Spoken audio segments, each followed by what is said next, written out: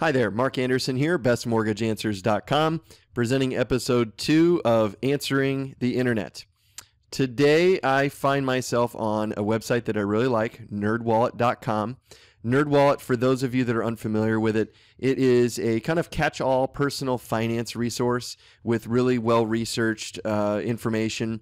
The articles are generally very well written. They're relatively comprehensive, and they tackle all kinds of personal finance subjects, everything from insurance to budgeting to, of course, mortgage.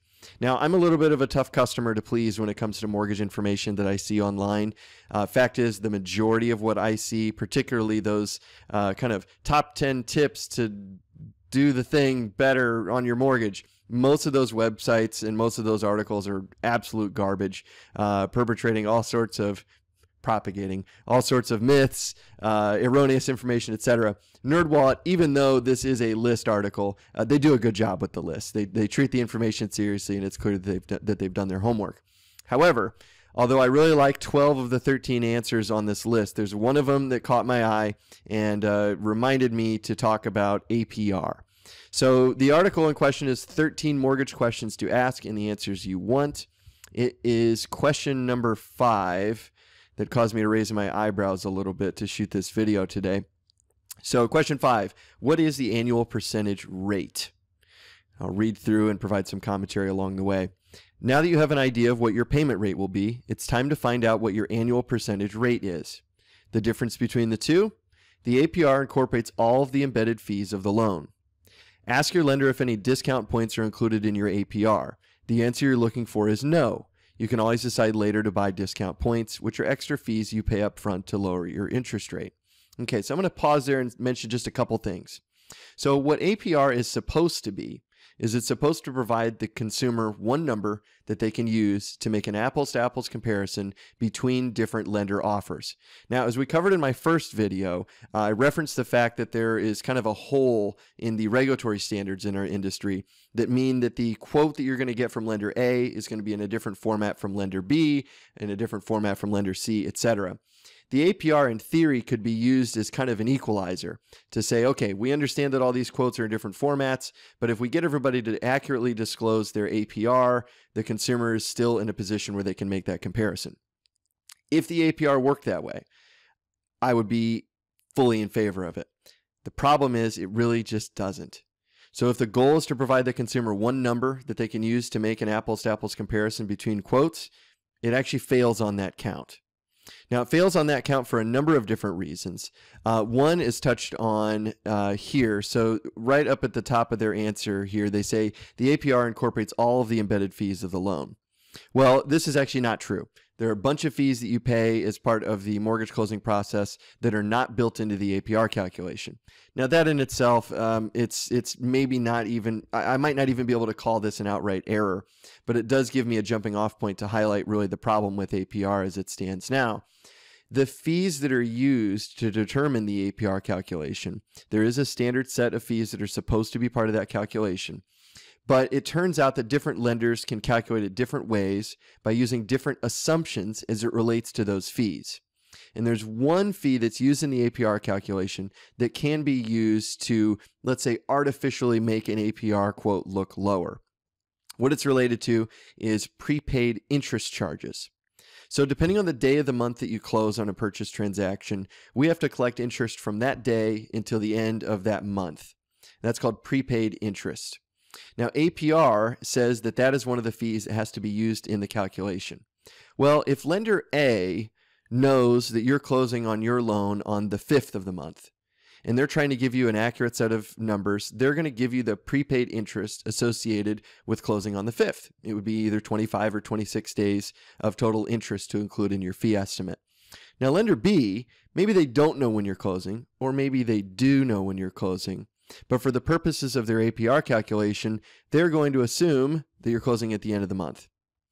If they make that assumption, they can build in only one day of prepaid interest into their APR calculation, thereby artificially making it look lower. Now, this is just one flaw of many with the APR, but I think it's the most egregious one. The other reason that you can't rely on APR to compare between quotes is that it assumes that a mortgage quote can really be summed up by looking at just the interest rate and certain closing costs.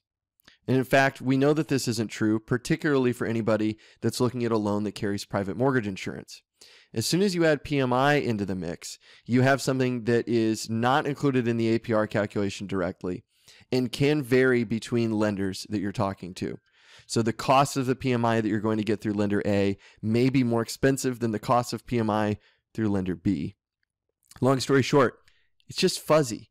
The math behind it is fuzzy. It's open to manipulation. It's not a great tool for the consumer to make that accurate apples to apples quote comparison.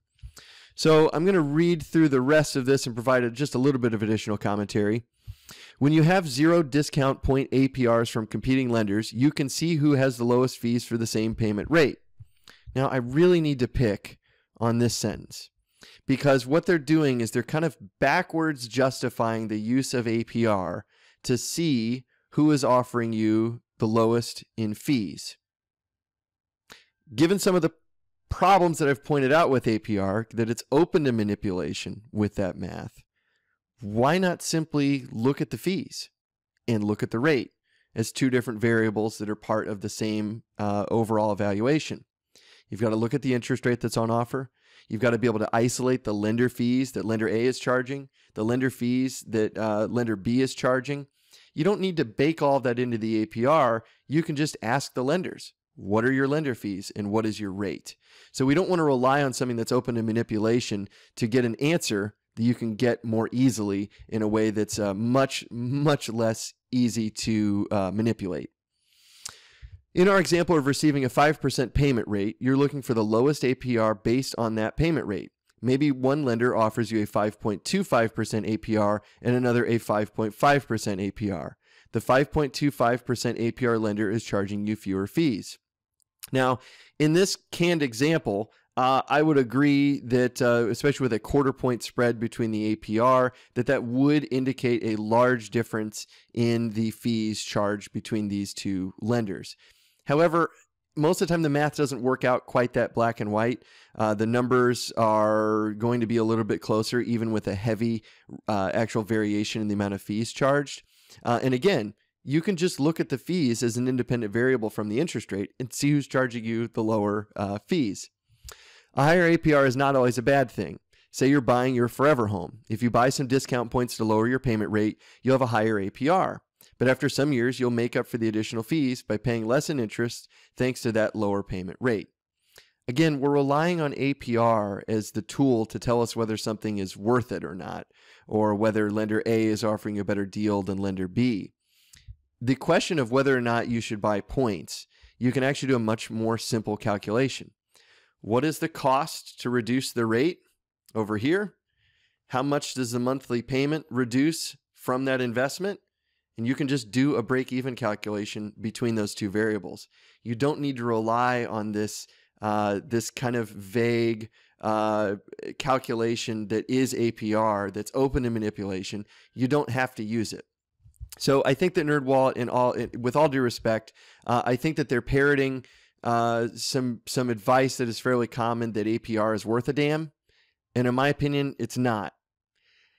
That is just my opinion. Again, we are legally required to disclose it, but I think when you're making your apples to apples comparison, it is going to be important to simply isolate the different variables involved, stack them up, and make the comparisons between the actual numbers, not using this kind of vague equation to determine who's offering you the best deal. I just don't think it's a reliable tool, and I wish it was better. I wish it actually worked in the way that it was intended, but unfortunately it really just doesn't. So that's all I've got for today. I hope you found this information useful. I'm happy to engage as well. If you have questions, if I'm off base on something, please let me know. But if you like the video, please hit the like button and please subscribe to my channel. I'm going to be providing a lot more additional content going forward. Thank you so much.